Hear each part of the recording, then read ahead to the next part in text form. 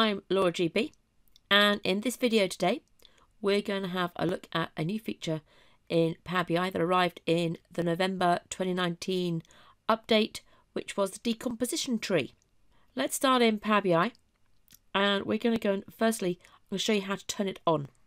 So we go to the File tab and we go to Options and Settings and we go to Options. And in the Options pane, there is a way to turn on all the new features.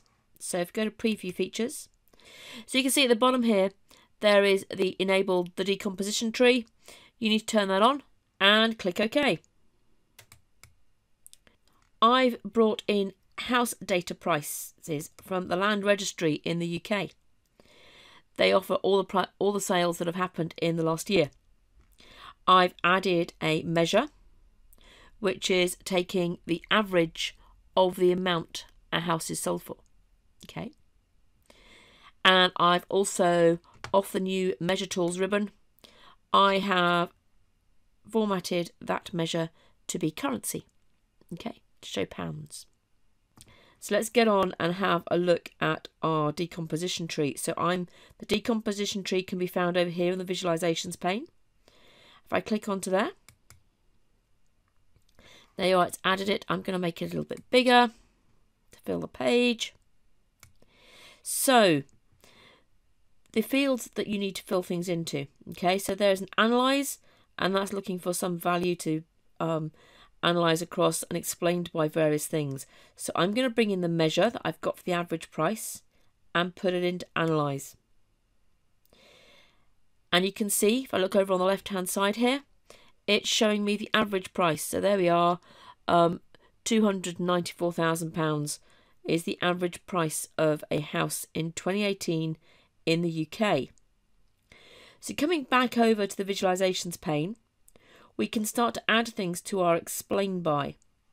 So I'm going to bring in what kind of property was it, what region of the UK was it in, what kind of contract, freehold or leasehold was it, and was it a new build? So I've dragged all those into the explain by. If we head back now to the decomposition tree, nothing's changed yet, but we can add in the different ways of drilling down through our data. So there's a little plus symbol, and I'm going to click on there, and you see I can pick how do I want to split it. So maybe let's go for property type, and there you are, you can see that the detached is 400,000-ish all the way down to a terraced house at 236. Okay, I can then click on another plus and I can choose, well, let's go and see if new build makes a difference, and it expands the one that you've selected into yes or no. So a no is giving a higher price. We could then click onto there and we could have a look at what kind of contract. So is it a freehold or a leasehold contract? And there we are, not surprisingly, the freehold is the more expensive one. Okay, so there we are. We can click on another section such as flat there, and it shows you the split that's happening there. I can click on the yes or the no on there and it works through. Okay. We can also bring in a slicer. So I'm going to bring in a slicer and put into that slicer the region. So there we are, all my regions of the UK. I can click, so let's go for down in the southwest of our country to Cornwall, and there you are, you can see how the house prices change. The average price is different, we're on to detached, etc. And you can see how you can move through those. So let's head up north to Darlington, and you can see how they change as you switch through the slicer and how that all works. The highest one's always at the top of the splits, so that you can see the things moving around in different orders, etc. etc. So that's dealt with a fantastic way to drill through your data.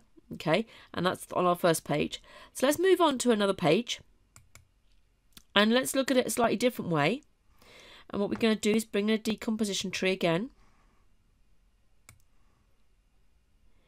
And let's bring in the average price again.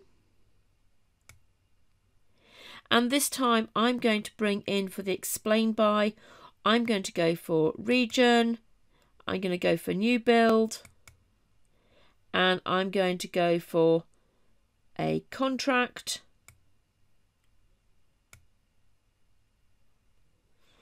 And on the plus that's in here, rather than picking one, I'm going to pick high value. So this is the little light bulb there, shows that some AI is happening behind the scenes.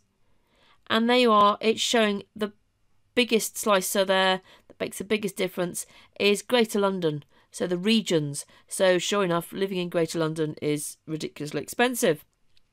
So I click the plus on there and I'm going to pick high value again. And there we are, it's a freehold in London, which isn't that surprising really. And click a plus again and high value. And there you are, I get new build is a no. So some older properties, freehold in London, are some of our most expensive properties in the UK. So, well, for 2018. So I'm going to click off there and show you how some of these decisions up here being made are changing, how it's different to the other one the other decomposition tree we've just constructed.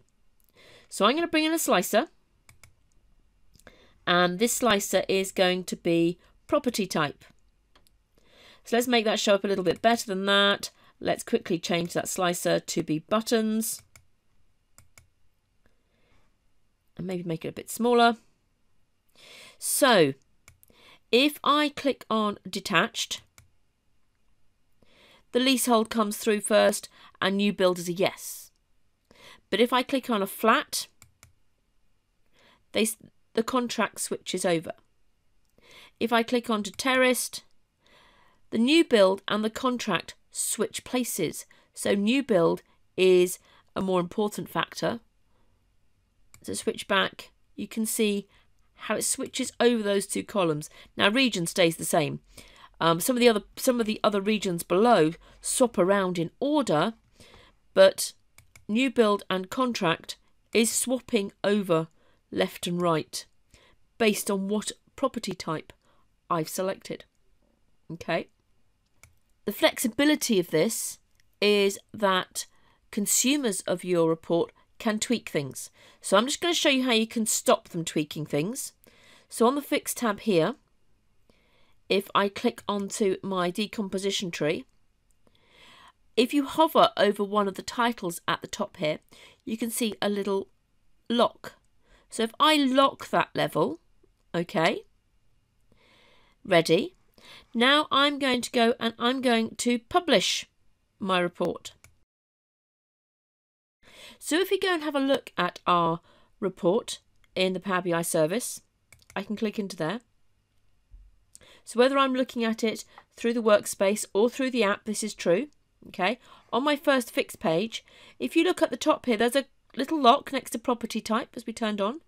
But next to new build and contract, the little crosses. So I can actually remove those and choose it to be different things that are coming through. I can even pick the high value, low value, and it will bring things in for me. Okay, so I can change it. If I click reset to default, it will take me back in. There was a filter in there already, so it's kept the filter, etc., and it's put back in the columns as part of the default. If I go and have a look at the AI page, it still reacts in the way that you expect. The columns will switch round, etc.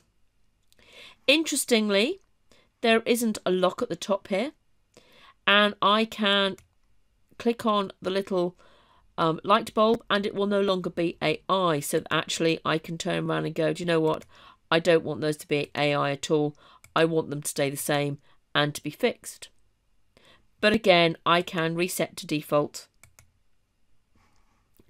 and it will go back to how it was. So not only is it quite a good flexible way of drilling through, but you actually give your consumers of your report a flexible way to look at it as well. Stepping back into Power BI for a moment, one interesting feature, which I'm not totally sure whether it's going to stay the same, but it's the way it works at the moment, is if I bring in a card onto my report, and what I'm going to do into there is I'm going to count. So let's bring in property type and change that first to a count. So there we are. That's how many properties were sold, domestic properties, not business ones. I've excluded those. But if I click onto a filter on the slicer, as you would expect, it slices. But if I click on to a part of the decomposition tree, it doesn't, which is fine and works okay, but it's quite not what you normally expect in Power BI. So if I now click on to freehold, so I've gone for Wokingham, I've gone for freehold, still's not affecting my counter property type until I click on the final one. So if I click on yes, now it suddenly does, and you can see all the filters have all gone pale. So it's showing that there's a filter applied, and I can click through. But if I go back to clicking onto one of my regions again, takes some doing sometimes to unclick it, it goes back to not being filtered at all. So that's an interesting twist to understand and how that works. So one of the nice features is to use bookmarks that work quite well to give you a good way of navigating to some set selections on your decomposition tree. So just a very quick example here. If I go to view and I go to bookmarks, I can navigate down. So let's go for Hertfordshire. Let's say that's of interest to our team, and I can click into here and I can add in a bookmark, rename it to be Hearts. I can then go, well, actually, I can scroll up. You see that they've got scrolls to go through long lists. So I can scroll back up and let's go for Buckinghamshire, a county just next door to Hertfordshire. And I'm going to add in another bookmark and call that Bucks. And I can switch between them now. That will take me through Hertfordshire and Buckinghamshire. And I could add in further ones to make that work. Okay, so we can use bookmarks, we can use slicers, and we need to understand how selecting things in our decomposition tree affects other visuals. So that was my video on having a quick look at the decomposition tree and how it works. If you haven't already, please press subscribe. Take care now.